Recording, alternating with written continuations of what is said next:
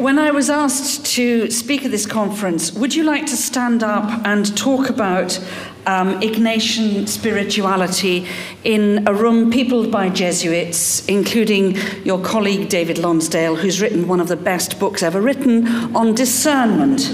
No pressure there, then. So I'm talking about finding God in all things. It's one of those bits of Ignatian speak that gets trotted out all the time, and I personally find is more honoured in the breach than in the observance. It can easily become a cliche which hides one of two challenges.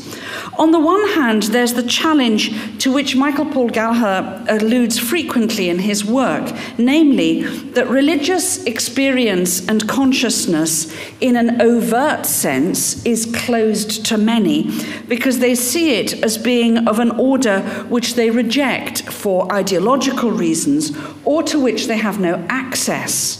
So how do we find God in all things, given how very multifarious all things are?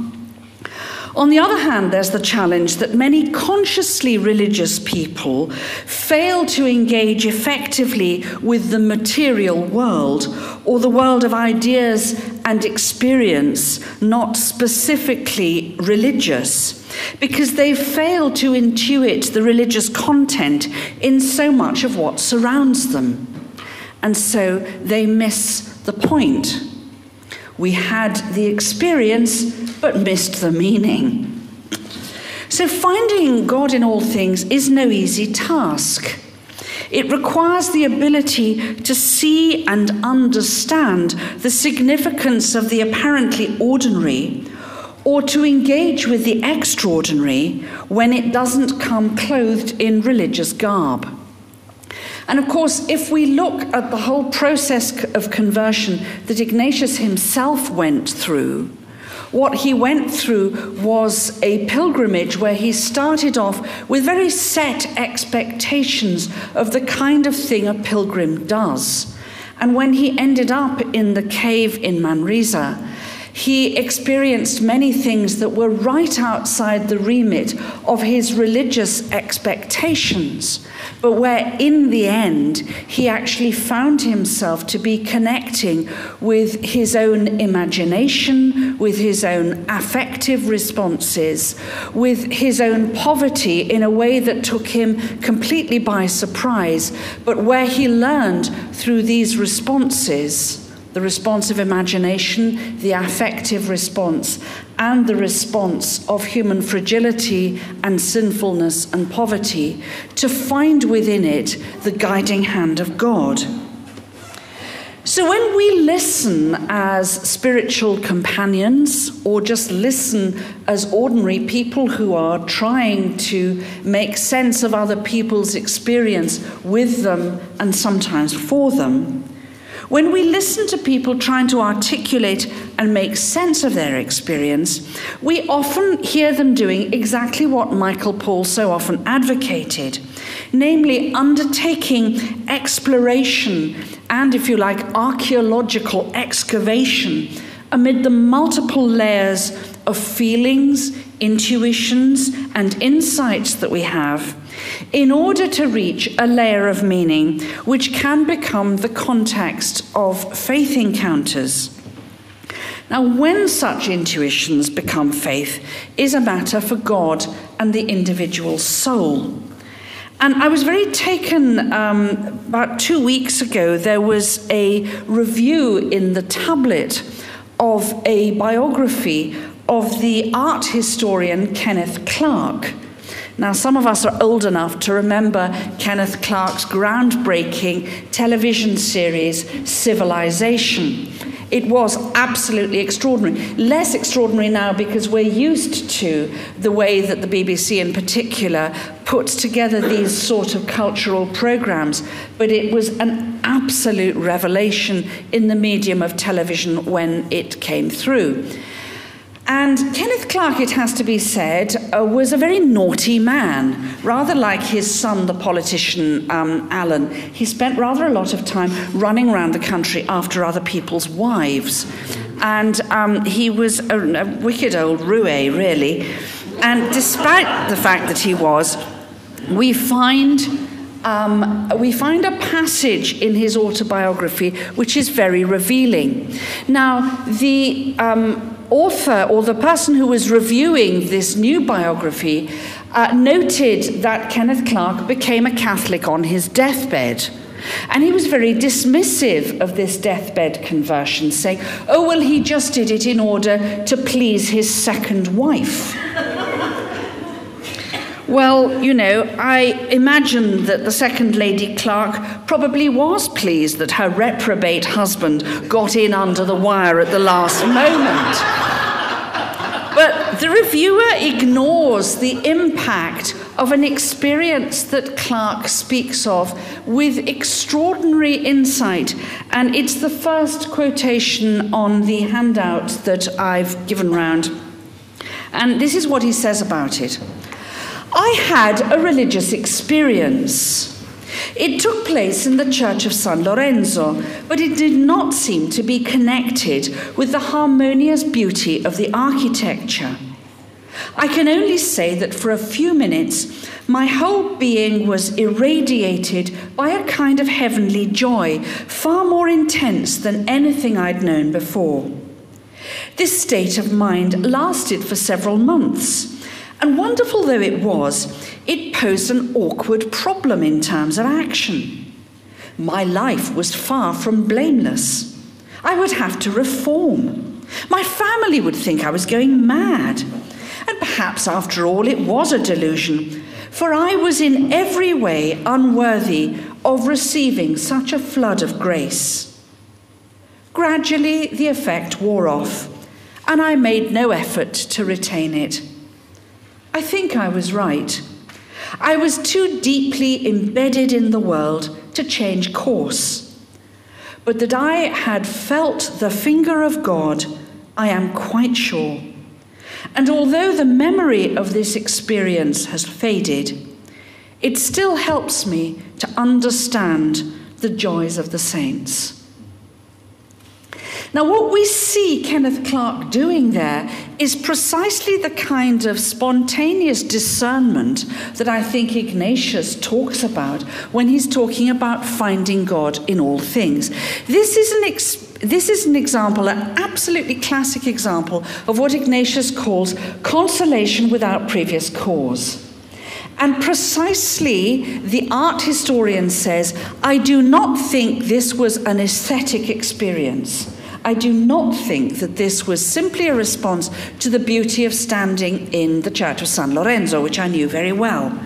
It came from nowhere. And what we see as he writes about it is his own unfolding ruminations about the moral implications and impact of this experience.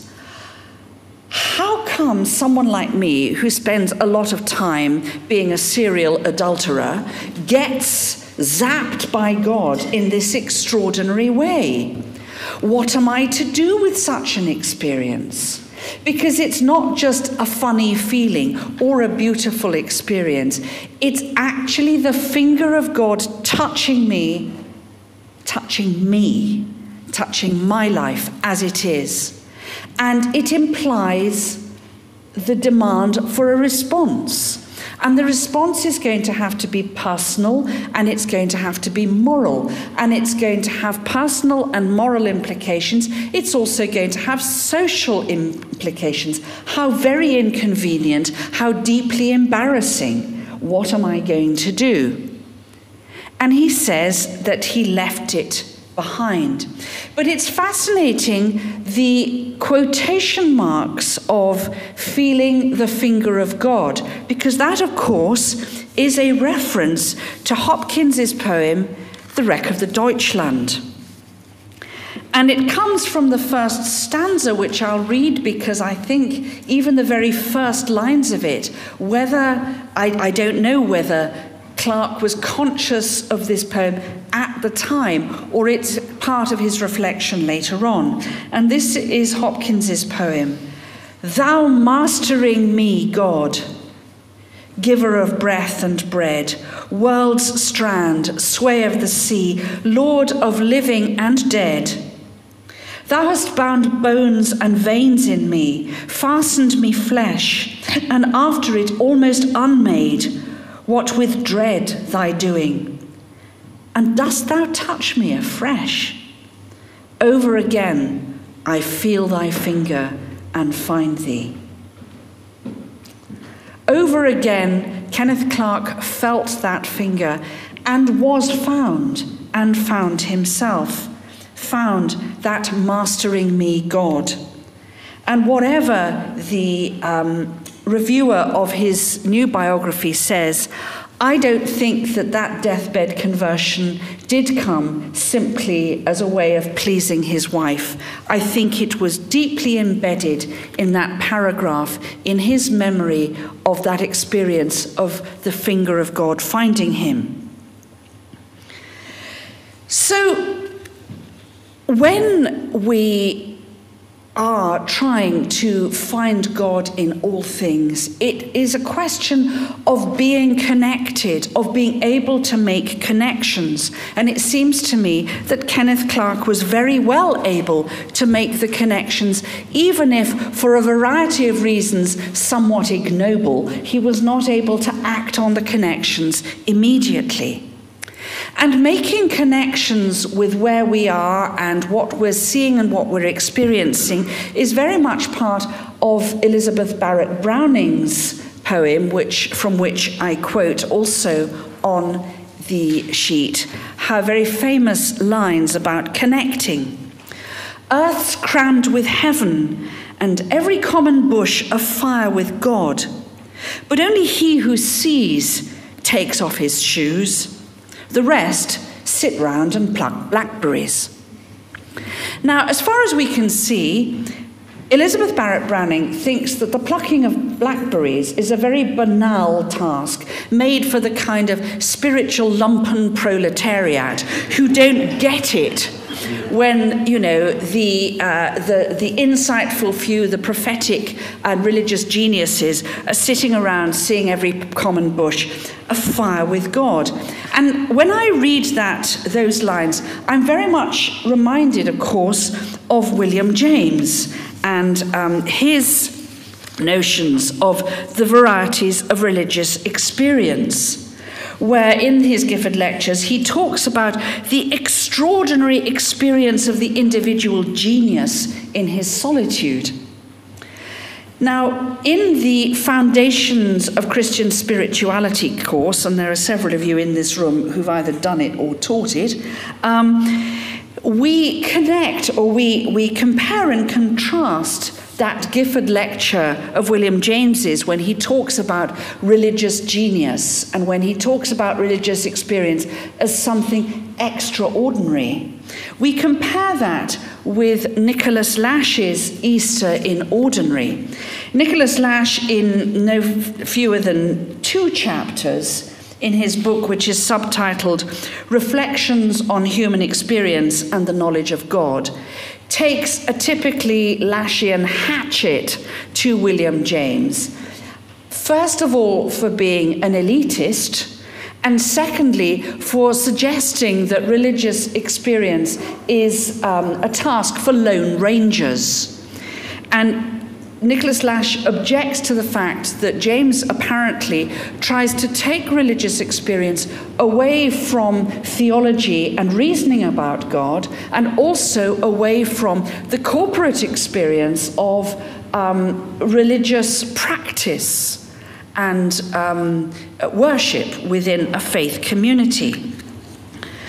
And Lash actually makes this accusation against James. The contrast between material and spiritual, or external and internal religion, as that contrast was persistently drawn in the dominant narrative of both liberal Protestantism and its secularized successors, expressed deeply rooted anti-Catholic and anti-Semitic prejudice. And he objects to the fact that James, by saying that institutions and ideas form no part of the essence of personal religion, pure and simple, argues that they actually distort and threaten such religion. So on the one hand, we've got the religious geniuses who are seeing every bush afire with God. On the other hand, we've got people who sit round and pluck blackberries. But is the sitting round and plucking of blackberries actually a failure to understand the God who's found in all things? I think not, and that's why I've got Seamus Heaney behind me. Because Seamus Heaney wrote a wonderful book about picking blackberries. I'm going to have a moment over there I thought it was better that we got him to read it rather than me. The actual full text is on the reverse side of your paper, but I would ask you to let Heaney read it himself. Late August, given heavy rain and sun for a full week, the blackberries were ripe. At first, just one, a glossy purple clot, among others red, green, hard as a nut. You ate that first one, and its flesh was sweet like thickened wine. Summer's blood was in it, leaving stains upon the tongue and lust for picking. Then red ones inked up, and that hunger sent us out with milk cans, pea tins, jam pots, where briars scratched and wet grass bleached our boots. Round hayfields, cornfields, and potato drills, we trekked and picked until the cans were full, until the tinkling bottom had been covered with green ones, and on top, big dark blobs burned like a plague of eyes. Our hands were peppered with thorn pricks, our palms sticky as blue beers. We hoarded the fresh berries in the byre, but when the bath was filled, we found a fern, a rat-grey fungus, glutting on our cash. The juice was stinking too. Once off the bush, the fruit fermented. The sweet flesh would turn sour. I always felt like crying. It wasn't fair that all the lovely canfuls smelt of rot. Each year, I hoped they'd keep. Knew they would not. But here is somebody who inhabits the physicality of picking blackberries and the whole process of what happens when, as a child, you pile them up and you have no sense that fruit actually ferments if you keep it unrefrigerated and all of that. And it then brings him into a sense of, and obviously an oft-repeated sense, of the inexorability of time and the fragility and the passing nature of human experience. Each year I hoped they'd keep, knew they would not. So it may be that the geniuses of this world are seeing bushes aflame everywhere. But it seems to me that the plodding blackberry picking, the entry into the ordinary, the deep entry into the everyday, which is what Ignatius and Ignatian spirituality advocates, the being present to the present moment, is actually in and of itself a way to become profoundly aware of the Easter that is in ordinary, as Nicholas Lash would say. So that balancing of the extraordinary mountaintop moments, which do sometimes assail us all, but the need to be able to be not only reflective about those moments, but actually to act upon them and inhabit them not only with our minds and with our senses and with our feelings, but actually with our will and our memory and our understanding in the Augustinian sense. And the ability to live within the sacrament of the present moment, which of course was also a notion that was coined by another follower of St. Ignatius. I want, because I know that time is short, to look at two things that follow on, I think, from this. One is my memory of a workshop that Michael Paul gave a good many years ago to the Spiritual Exercises Network, of which I was a founding member. And he talked to us about his work in chaplaincy in the State University in Rome among young Italians whom I remember he described as the type of Catholic whose watchword was "Sono cattolico ma non fanatico."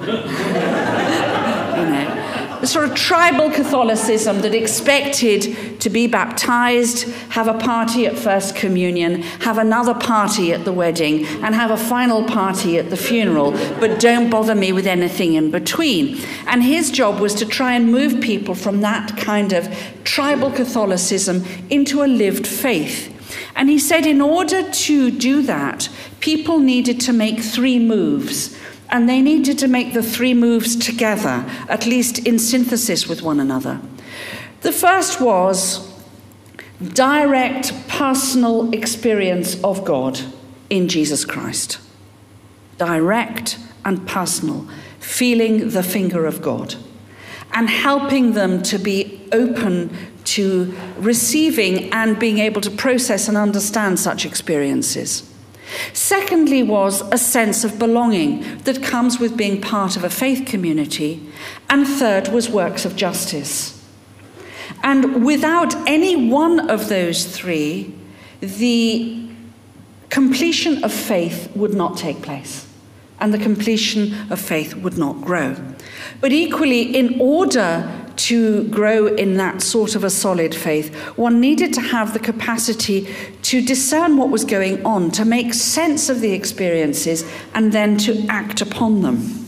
And in order to do this, sometimes one needs to learn to reread one's own experience in the light of faith.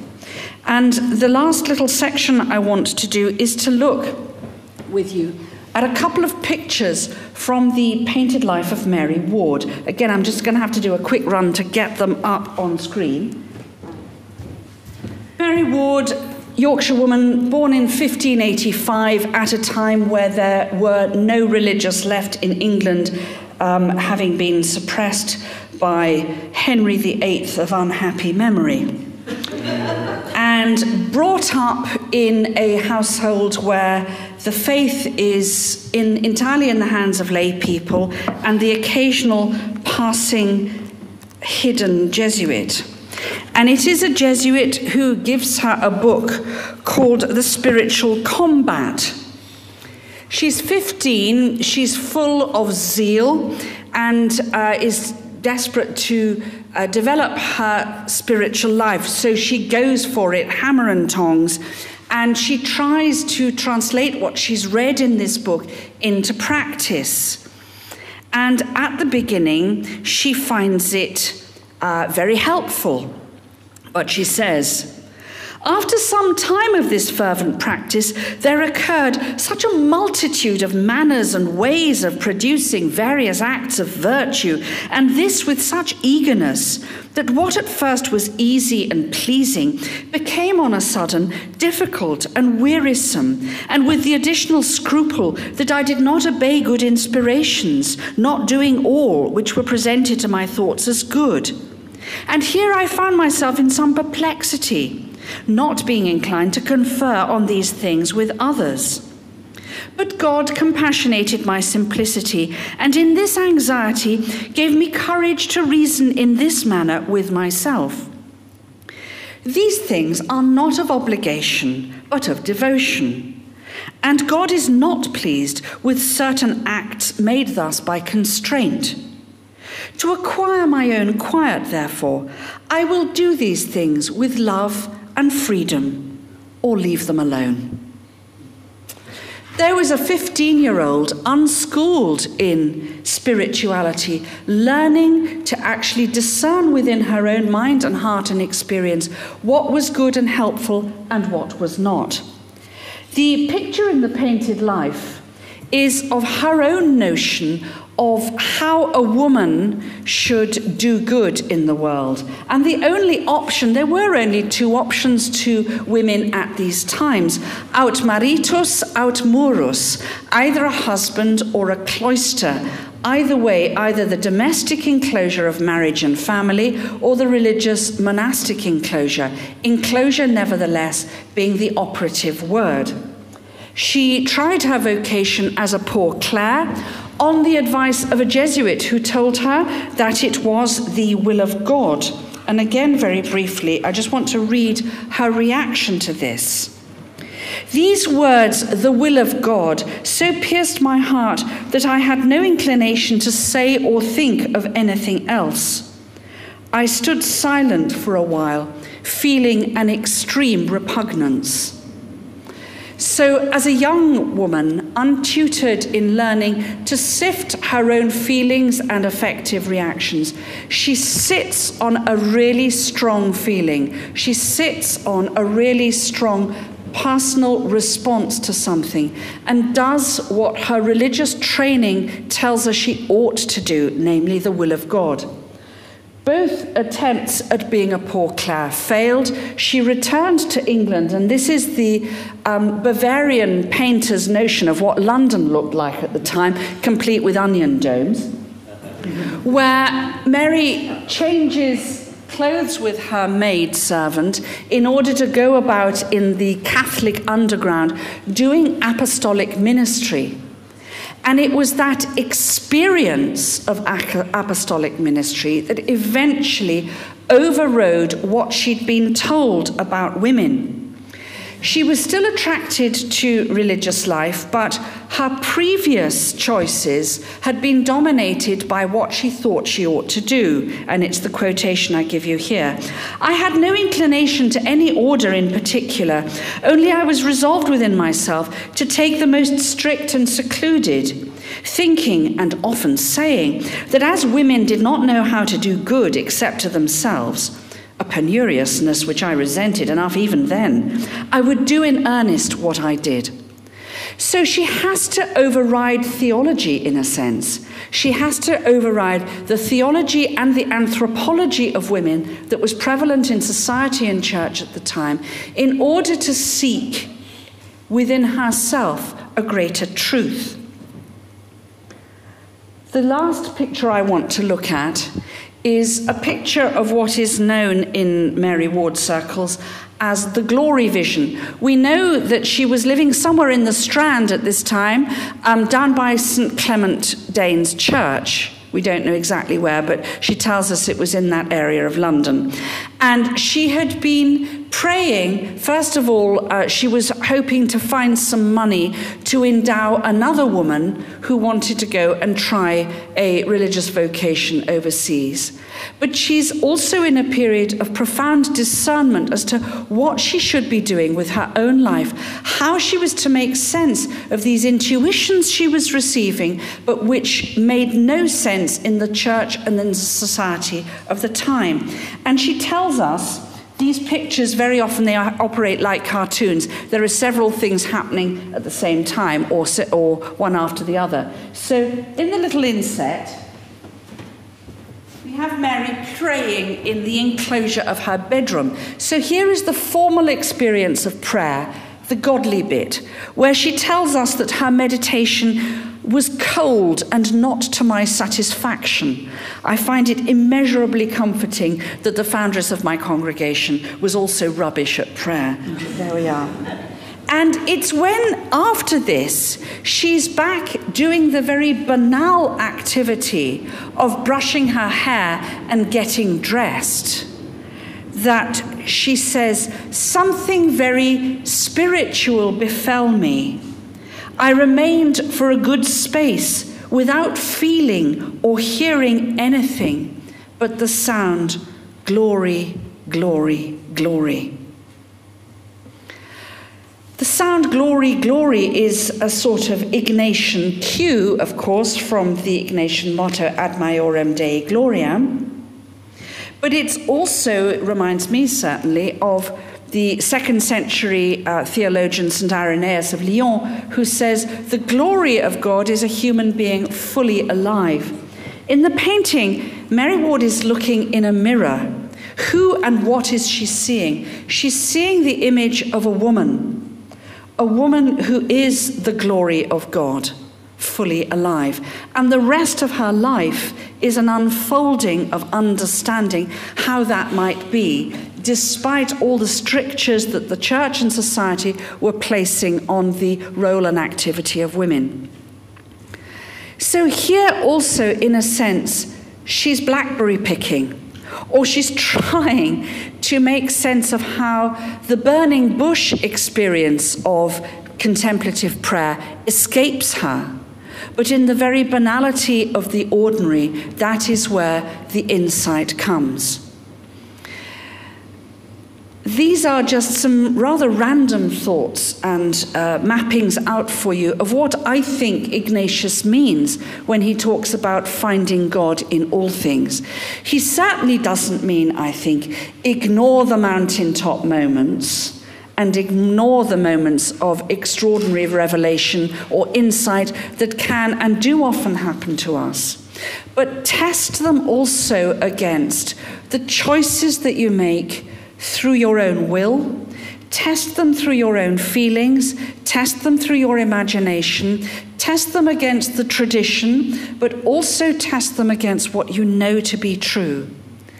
And realize also that God does not only speak to us in the burning bush, but if we are able to enter sufficiently deeply into the sacrament of the present moment, into the response, the affective but also the sensate response to the ordinary. And if we are able to do what Thomas More tells his son-in-law in Robert Bolt's play, A Man for All Seasons, that he is doing, serving God wittily in the tangle of his mind. In all those things, in the intellect and the intellectual hammering out of religious truth that William James rejects, in the corporate experience of the community of faith, which William James also rejects, in the Easter in ordinary, in the incarnation of God's presence in ordinary everyday matter, we find God in all things. Thank you.